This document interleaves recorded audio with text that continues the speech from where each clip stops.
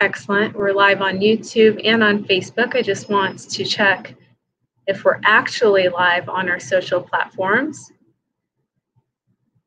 Give Facebook a chance to kind of alert folks that have this as a reminder that we are on and we're getting ready. If you are hopping on right now and see us and can hear us fine, please make sure that you go ahead and give us that thumbs up so we know that we're good to go and get started. I know there's a lot of great information that our senator would like to share, so I don't want to hoard up too much time.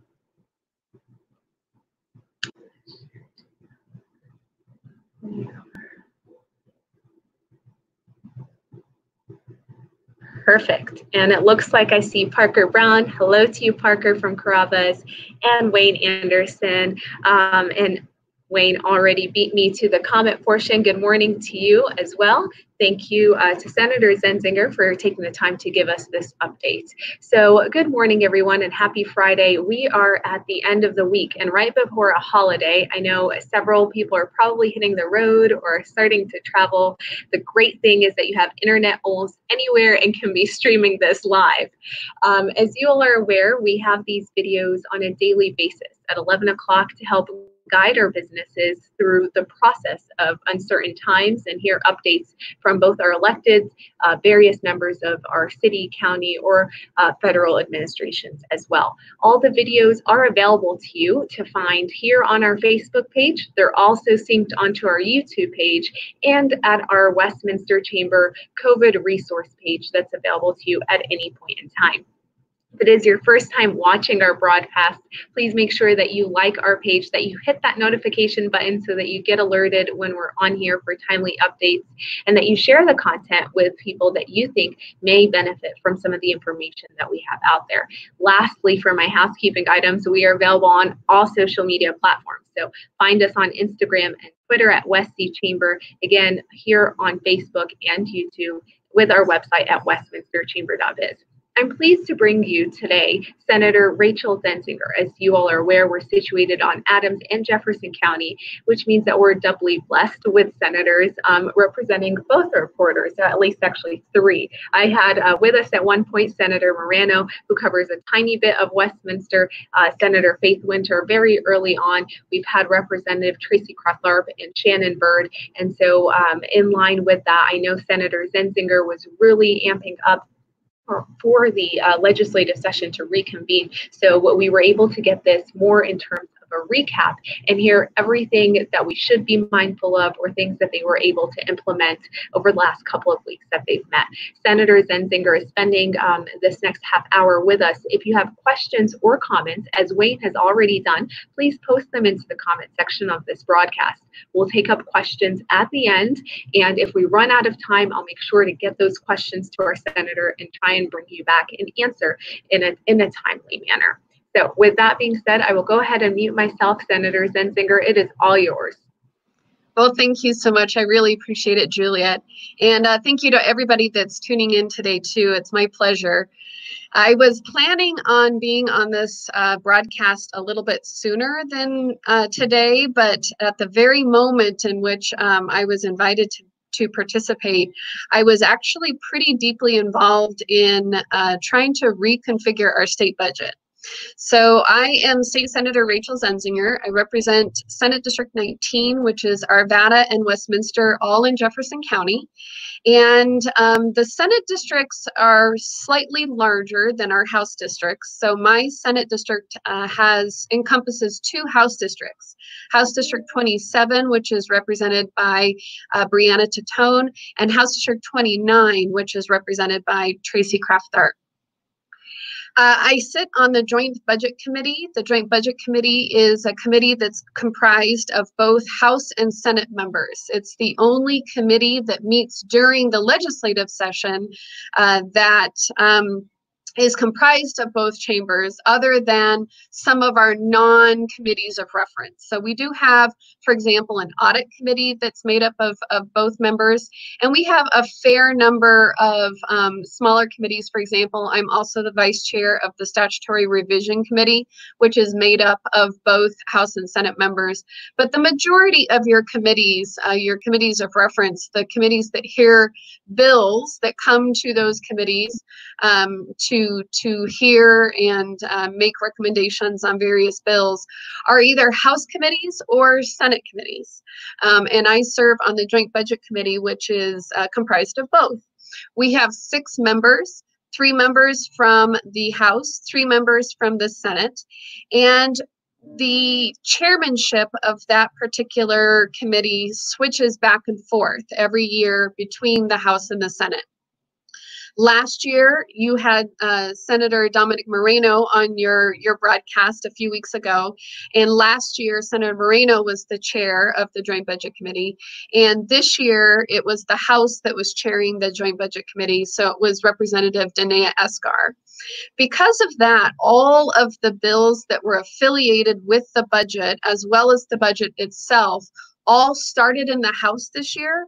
And so they all will have House bill numbers. House bill numbers are HB 20 for the year 2020, and then followed by 4 digits. Senate bills are SB for Senate Bill 20 for the year, followed by 3 numbers. So that's a little tip to be able to tell the difference between House and Senate bills.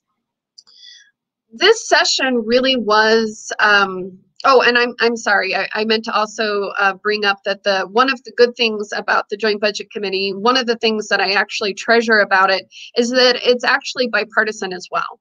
So we have 2 members from the minority party, 1 senator, Senator Bob Rankin, and 1 House member, Representative Kim Ransom, that are also on the Joint Budget Committee.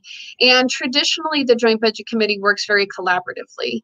And I think that we did that this year in particular. Also, in order for a bill to be a Joint Budget Committee bill, you have to have unanimous approval, which is part of the reason why I think we have so much cooperation among the Joint Budget Committee members, is that we are not allowed to introduce a bill from the Joint Budget Committee without all 6 members agreeing to it. So this particular session really was kind of a tale of 2 sessions. We had our pre-coronavirus session, which was clipping along at a great pace and pretty productive. I had a bill with a co-sponsor from my colleagues from across the aisle with every member of the Republican caucus. We were going along great. And then in the beginning of March is when we first heard about COVID entering into our state. And then we went on a 10-week pause for COVID-related reasons.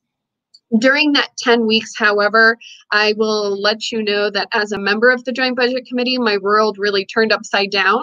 At the beginning, from our January forecast, we had approximately $800 million extra to spend on priorities and important projects or programs. And then the second week of March, when we had our March revenue forecast, we were down to about $30 million to spend. So we went from 800 million down to 30. And then about 2 weeks later, we went in the hole, $3.3 billion.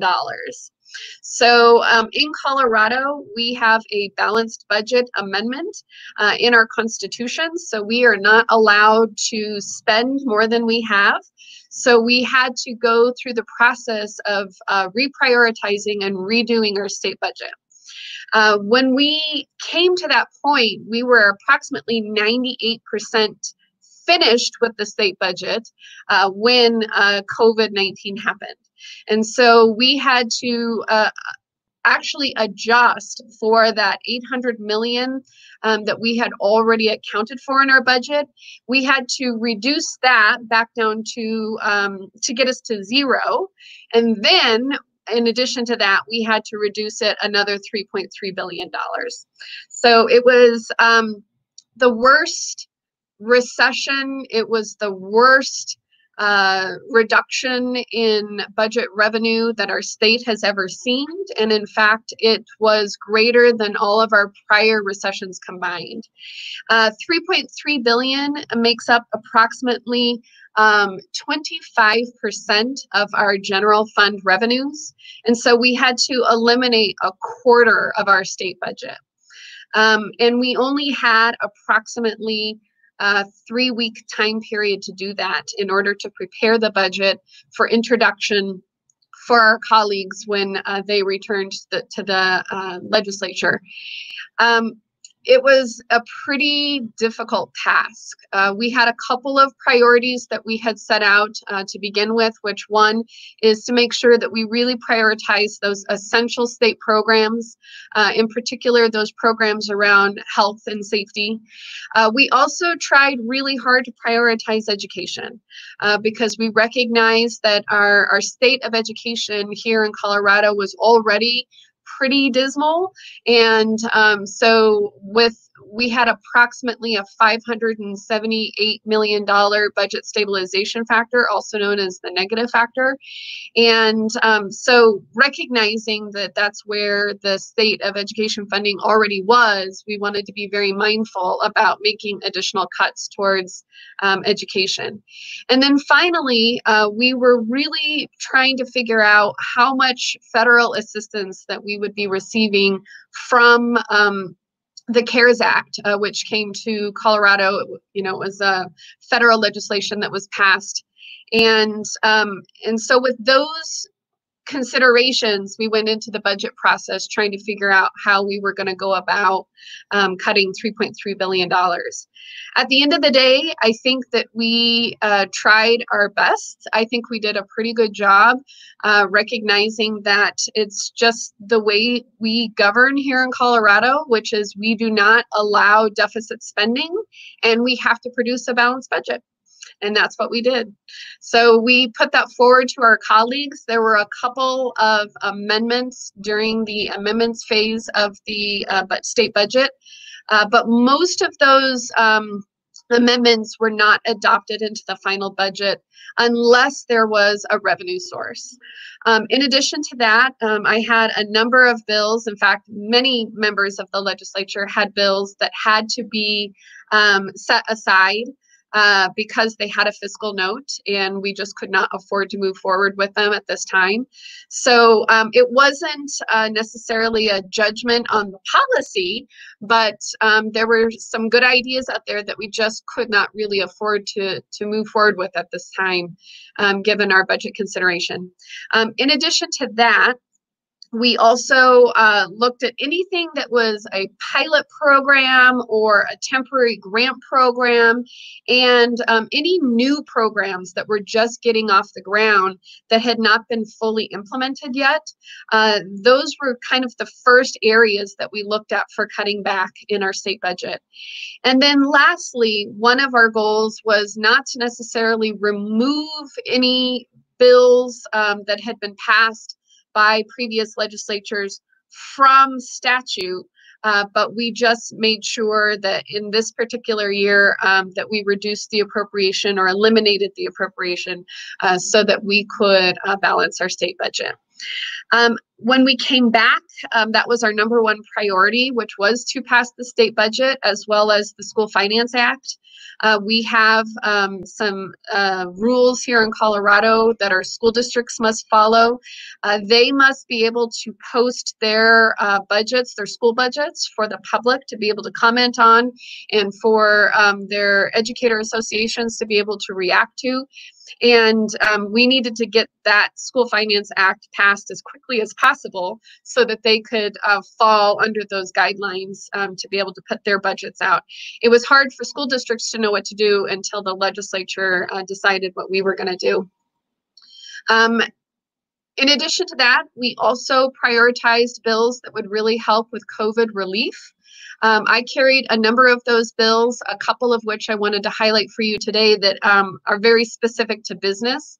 The first one, I actually think when we started this broadcast, that I heard from Carrabba's.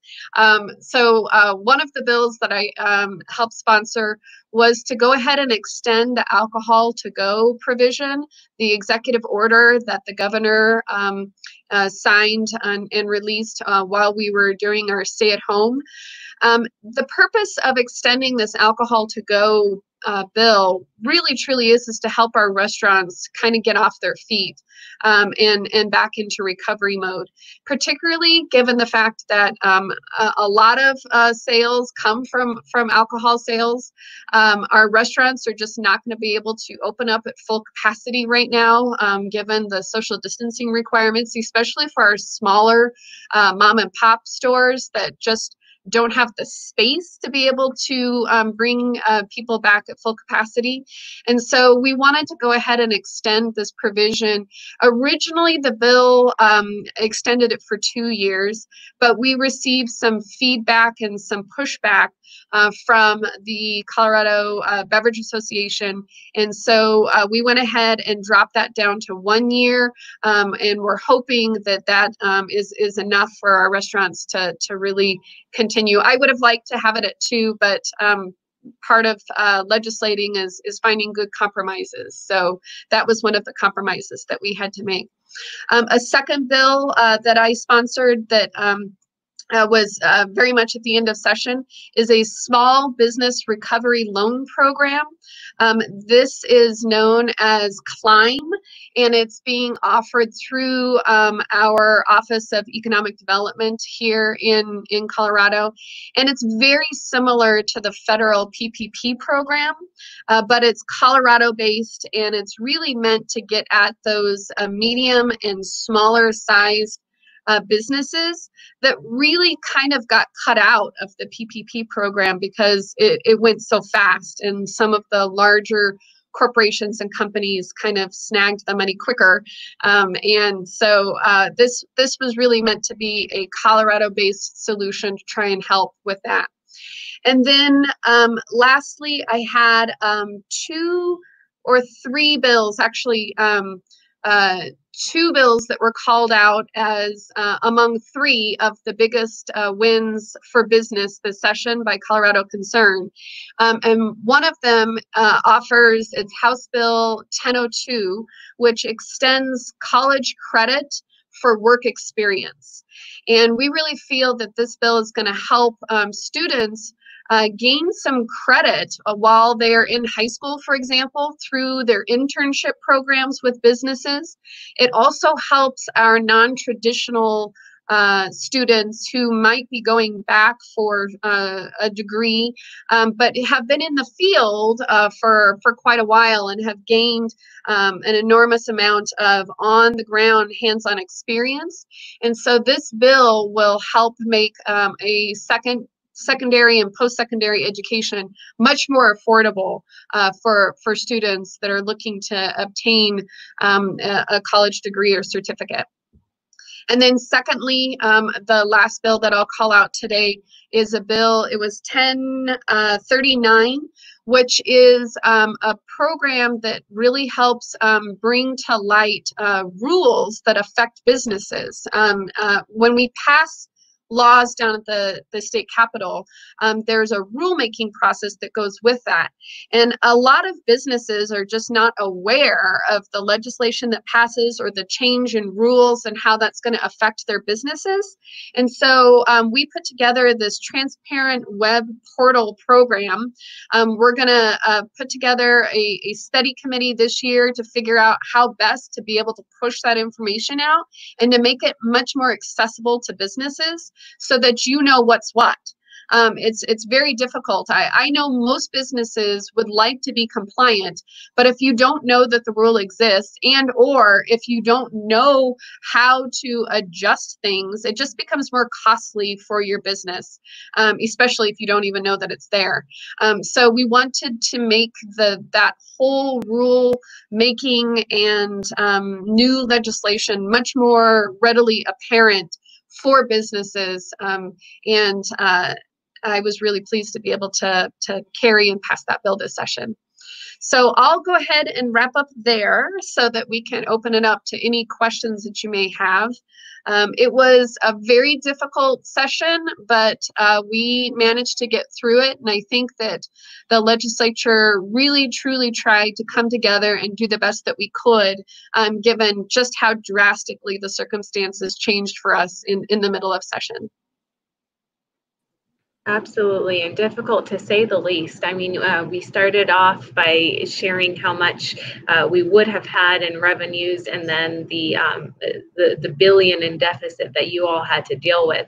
For those of you that have just now hopped on, we have Senator Zenzinger, who represents Senate District 19, covering Arvada and Westminster. She's given us a nice recap of a couple of bills that she has been privy to, the actual budgeting process, and she sits on that committee as well, and some other highlights from session when it had reconvened post-COVID or after the initial spread of COVID. A lot of the comments and bills that were referenced, I was frantically typing in there, so I was multitasking and listening to our senator. But I've also included that into the comment section of this broadcast so you can be able to reference it as well. Quick shout out to Ann Hogan, Dave Carpenter, and Sheriff Reigenborn. Thank you for hopping on with us. We do have one question that's come our way, and this comes to us from Dave Carpenter. Dave's question is in regard to transference of cash. So I will go ahead and read the question and provide you an opportunity to share back on it. Would you please speak to the transferring of money out of the cash funds to balance the budget, how that affects fee-based government services such as the Driver's License Bureau? So I should have mentioned this when I was talking about the reductions that we had to make with $3.3 billion. We made up those revenues in our state budget in a couple of different ways. The first of which is just cutting back on spending of various programs. And that honestly makes up the majority of the budget revenue decline, the adjustments that we made to the budget. Secondly, we can also tap our reserves. That was something that we wanted to wait until the extreme end to do. It's never a good idea to draw down on your reserves, especially given that we truly believe that as bad as things were this year, they're actually going to be worse next year for our budget. So we didn't want to spend down too much of our reserves. We were using those as an at the end when we needed to kind of close the gap. The third way really speaks to your question, David, around cash fund sweeps, available cash funds that we have. The majority of the cash funds that we did sweep into the general fund were cash funds that came out of reserves. So there is not necessarily a one-for-one with regard to like the Driver's License Bureau, for example. None of those cash funds were swept into the general fund because those cash funds are used for the operations of that department. When we were looking at making those general fund reductions, we didn't, just the way that the state budgets work, we have 25 or 26 different divisions, and not all divisions rely on the general fund portion of our budget as much as others. So for example, the Department of Revenue is one of those departments that has very little of their budget made up from the general fund. Most of their budget is actually made up by cash funds or federal funds or reappropriated funds, not general funds. And the legislature only has the purview over the general fund. And so when we were making reductions, we can only make reductions from the general fund. And so when you look at the whole scope of things, that really, the majority of our general fund is made up by 5 divisions. That's K-12 education, which makes up the majority, almost 40% of our general fund. HCPF, healthcare policy and financing, which is mostly Medicaid. Our third one is human services, which is all of our child welfare system, our youth corrections, our aging adult and senior programming, all of our foster care programming. That's our human services budget. Our behavioral health programming all comes from human services. And then higher education, which is a large portion. And then finally, corrections. When we were going through the process of trying to cut 3.3 billion, if we were to, just for an example, just to illustrate the challenge that we had, if we were to zero out 12 of our divisions of their general fund portion, so like agriculture, revenue, the Department of Regulatory Agencies, if we were to zero out the Department of Veterans and Military Affairs, all 12 of those departments, if we were just to get rid of their entire general fund portion, it wouldn't even take us to $500 million. And we had 3.3 billion that we had to cut. So while every department kind of did their share, and we cut up to 20, sometimes 25% from their department, the only area that we could take from, though, was their general fund portion. So those departments that are mostly cash funded, for example, we couldn't cut from there. And so the cash fund sweeps that we made into our budget were mostly reserves. When we have vacancy savings, for example, that goes into a reserve account, and those were the ones that we swept. Fee-based cash reserves were not swept as much as there's some penalty funds. So maybe if you had a penalty of some sort, and that was not connected to operations, and that was in some sort of a fund, then that would have been a cash fund that we would have swept. The biggest one that we swept were uncommitted dollars from marijuana taxes. And this was one of the big changes that we did this year in the budget. Ordinarily, what we do is we do not spend marijuana money in the year that we collect it. We wait a year and we spend it in arrears. And that was because when we first implemented marijuana, legalized marijuana in Colorado, we were the first state, and we weren't exactly sure how that would go. We weren't sure what the federal government's reaction were going to be. We were the first state, so we didn't have anybody really to look to. So we really felt like, let's go ahead and not spend that money until we know how much we have, and then do it in arrears.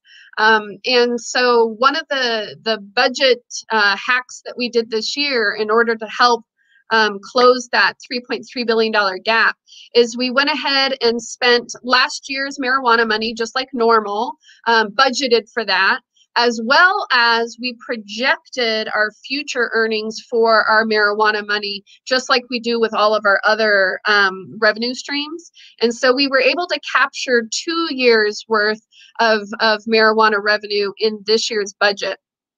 However, that's a one-time deal. You can't do it again.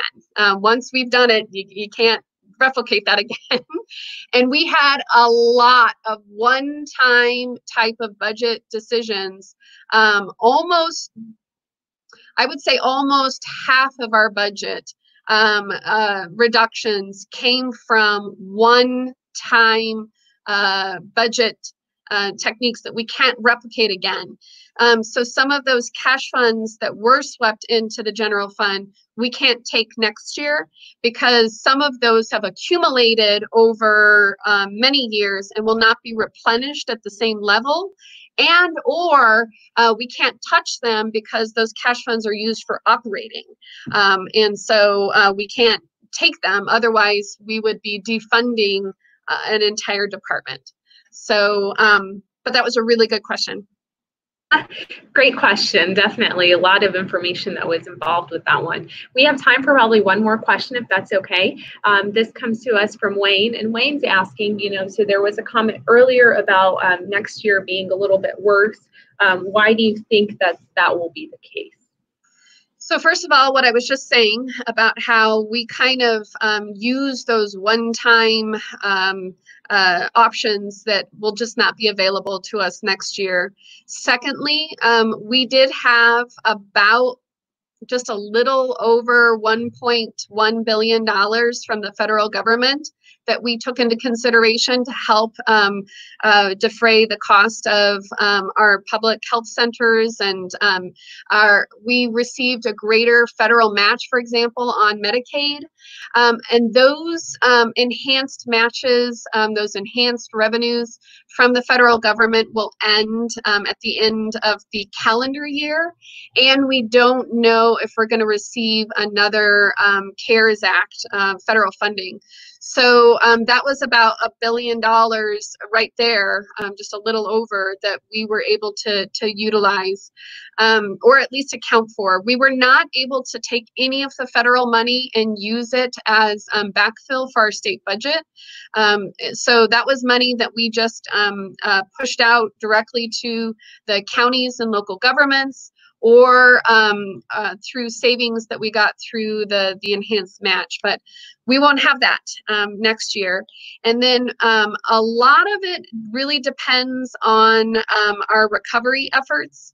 Also, I kind of mentioned earlier that we were reserving how much money we were kind of putting off, how much money we're going to take from our reserve. And that reserve did drop down. We ended up using about half of it. So I'd say about 400 million or so that we used through the reserve. And quite frankly, we used the reserve so that we would not have to end the senior property homestead tax exemption, which comes from revenues that are in excess of the Tabor cap. And we are really far away from the Tabor cap now, almost $4 billion from the Tabor cap. So, but we didn't, we were really reluctant to remove that benefit for seniors, and so we tapped the reserve, which means that we have less reserve available for us in next year's budgeting process. Excellent. Thank you, Senator. And thank you to everyone that's hopped on. I see Carolyn and Sean Kaiser and a couple others that went ahead and came on toward the end of our broadcast. We are at the 30-minute peak of our time, and unfortunately, that means I can't hoard you for very much longer, Senator. No, you're fine. For those of you that have tuned in with us all the way, I thank you so much. If you end up watching this video on replay, please give us a hashtag replay, so that we know that you tuned in, you found this enjoyable, and also ask us any questions. I know that we started off by sharing everyone's traveling. Some people are a little bit off early. So if you end up seeing this broadcast later on, please feel free to still comment and ask questions, and we'll get those sent over to our senator. Thank you, Wayne, and to all of you that have tuned in and provided us some questions and comments along the way. And of course, our senator, for being here with us. I hope you all have a terrific 4th of July. We will be back here at 11 a.m. on Monday with the mayor. So Mayor Atchison, if you have questions related to our city, what's going on, what they've done, or maybe initiatives that you've heard of, please bring them to that broadcast. And I hope you have a terrific weekend, Rachel.